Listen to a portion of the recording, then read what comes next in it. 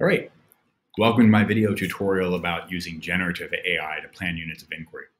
This first video is going to be about developing the unit overview with a particular focus on writing a statement of inquiry for your MYP units. A lot of teachers struggle to write meaningful statements of inquiry for their MYP units. They might leave out an essential element, such as a related concept or an exploration of the global context, or they might frequently write a statement of inquiry that is mostly about subject matter instead of about the conceptual learning that's at the heart of the MYP. A lot of times what I've seen as an MYP coordinator is that in a well-intentioned effort to include all of the required parts in an MYP statement of inquiry, the statements just turn into this big word salad that is kind of meaningless and that both teachers and students find it really difficult to work with. So here we're going to focus on using generative AI to make this key part of MYP unit planning a lot easier. Right? This is going to be a step-by-step guide to writing statements of inquiry. Doesn't matter if you're using Bing Chat like I've got open here on the screen, or Perplexity AI or ChatGPT. It should be a nearly identical process with any of those AI platforms. So first, you got to know your MYP key concepts, your related concepts, your global context, and the subject area content for your unit of study. You should be able to find all of those in your school's existing documentation. If you're planning from scratch, then you'll find those in your local, state, or national standards. And of course, you need to reference the MYP guide for your subject group. But I'll show you how to include that in your prompt so that you don't have to go digging through those long papers anyway. So first, you're going to open Bing Chat or whatever AI platform you're using, and you want to type in a prompt. So my prompt here is to write 5 statements of inquiry for an IB MYP Individuals and Societies unit of study about world history that includes the key concept change, the related concepts systems and global interactions, and the global context identities and relationships. Okay. So here I've told it the subject matter. I've given it a little bit more specificity there by saying it's not just individuals and societies, but it's also world history. I've clearly identified the key concept of change, related concepts of systems and global interactions, and the global context of identities and relationships. I've got all of those in my prompt. Then I tell it that each statement must be a declarative sentence, and I specify that it's not a question because AI seems to associate the word inquiry with question all the time.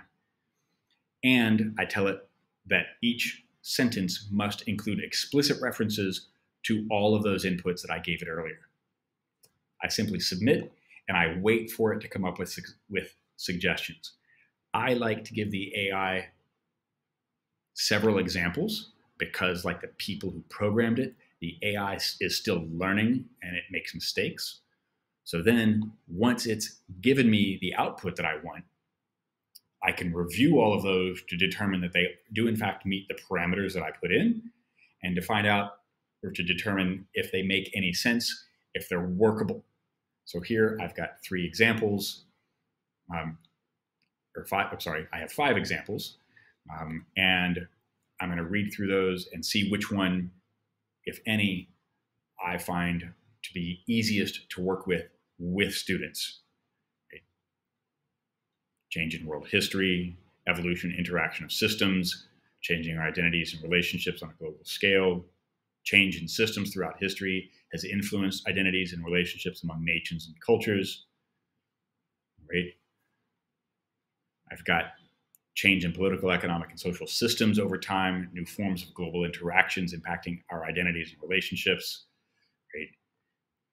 Study of change in historical systems, insights into complexity of global interactions. Okay.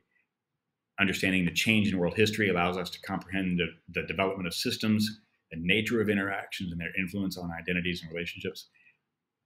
I'm a science teacher, so this individuals and societies is not my area of expertise. But as a layman, so to speak, that third statement right there is the one that makes the most sense to me and that I think would be clearest for taking to my students. right?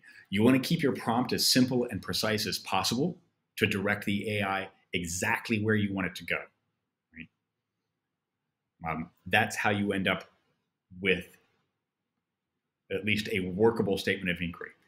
If you think this needs a little bit of tweaking, you can either do it yourself or you can prompt the AI to suggest 5 iterations or 5 new ideas of this particular statement. So you get it even more narrowly focused. Right? And you can use this exact same approach with any subject area. Right? So instead of individuals and societies, if I'm teaching visual arts, here you go, 5 statements of inquiry. I've got my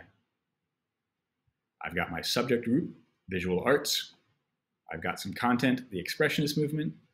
I have a key concept of communication, related concepts of audience and expression, and a global context of identities and relationships.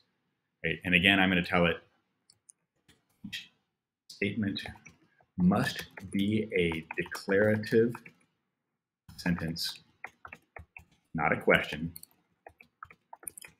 that addresses key and related concepts and the global context.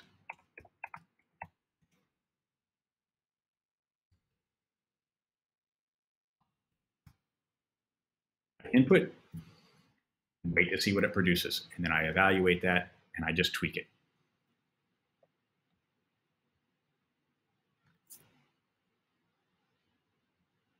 Expressionist movement, communication, audience, expression, identities, and relationships. Number 2, communication, expression, identities, and relationship, audience. Number 3, communication, express, audience, identities, relationships. Right? They're all there. Some of these sentences are better than others, but they're all there. Particularly for teachers who are new to the MYP or who don't have a lot of experience with the MYP, I have found that this generative AI is a great way to create a bunch of ideas that meet the program requirements and follow standards and practices so that the teacher can then focus on building the inquiry rather than writing a simple statement like this. I hope you found this video helpful. I'll be back in the future with more ideas on how to use generative AI to improve your planning as an MYP teacher.